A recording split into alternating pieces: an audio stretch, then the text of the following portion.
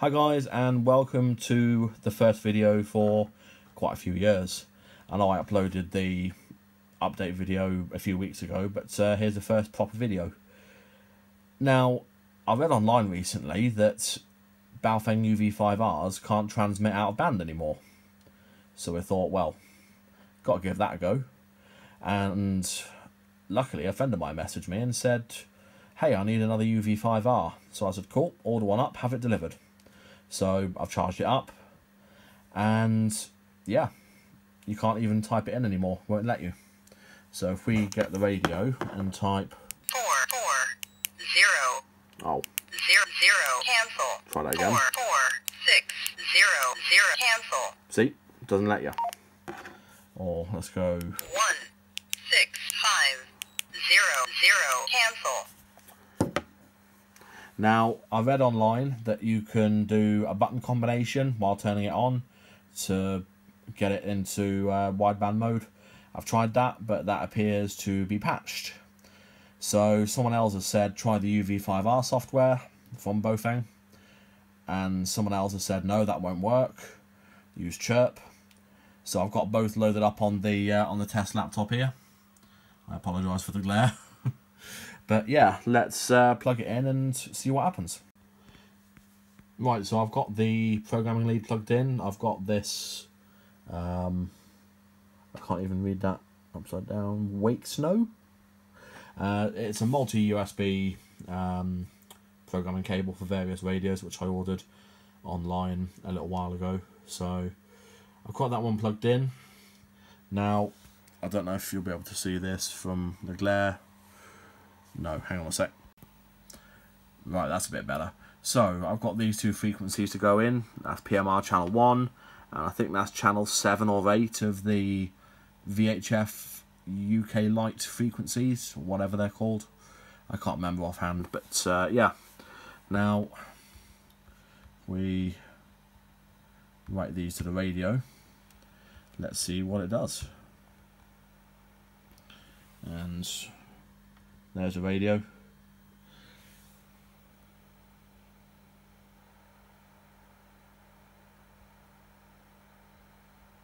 Some of you may be wondering why I'm still using Windows XP, but I found that XP works best with most, if not all, of the programming softwares that I use, so there you go. Right, now that's done.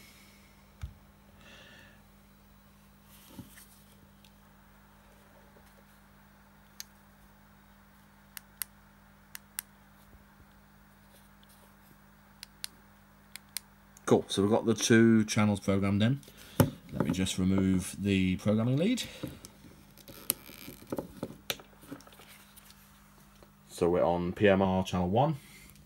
And if we go over to the bench frequency counter. Oh, 1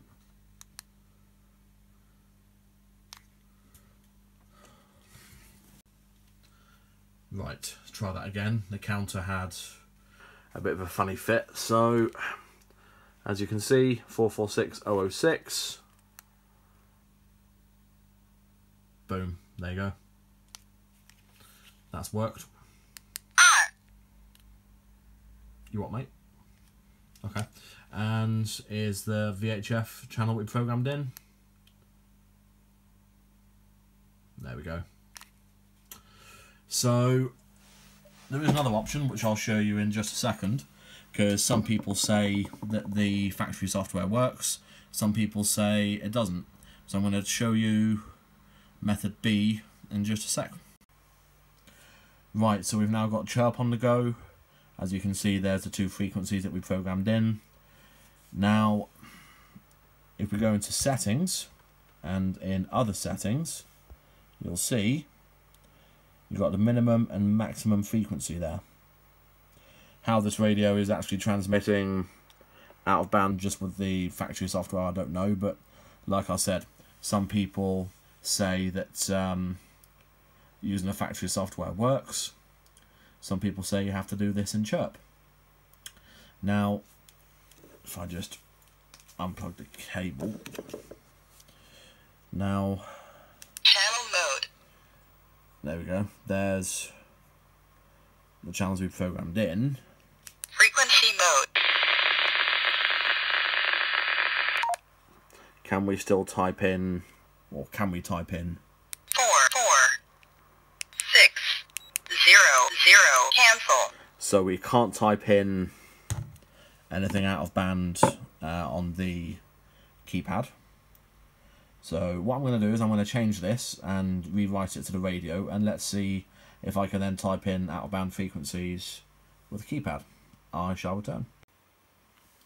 Right, as you can see, I've changed it to 136 to 174 and 400 to 470.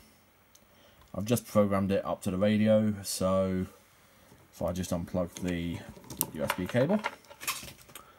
So,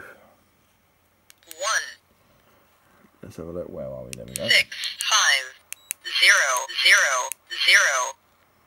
Okay, so it's let us type in a VHF frequency. Let's try UHF. 4460006.